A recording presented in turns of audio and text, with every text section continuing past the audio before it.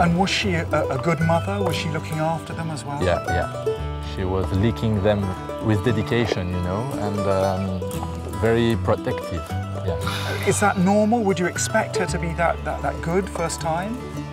You never know with cats, but in this case, she got 3 cubs, so it was very positive for her, and she adapted very well. Yeah.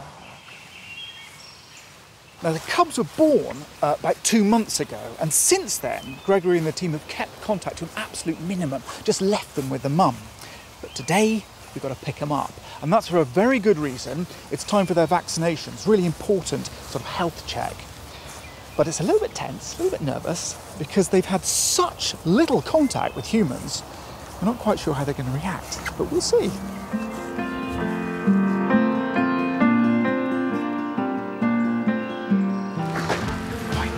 Now.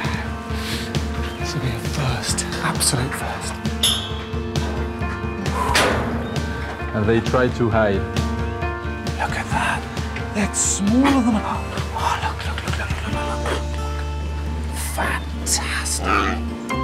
But they're quite nervous, yeah. Which is good. It's good. Look at him snarling. Because they're not used to humans at all, which is the way you want it to be, yeah? They need to be handled correctly. This is the way Mum would hold them.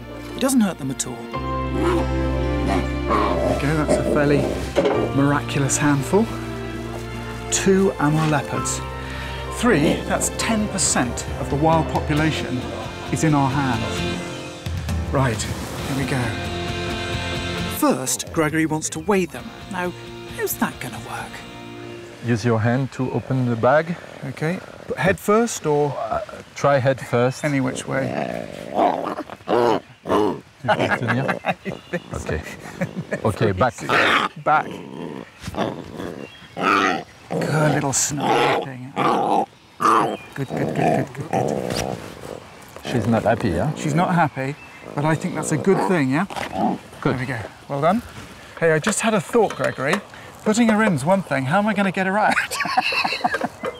Look. Okay, you ready? 250. 250 kilos. 2.5. Is that good? Yeah. She's coming on nicely? Yeah. First blood to Amur Leopard. A little bit of bleeding, but it's in a good cause. This is the front line of saving species from extinction. Because without places like this and people like Gregory, these beautiful creatures will disappear forever. You don't like this much, do you, you poor old thing? But it has to be done.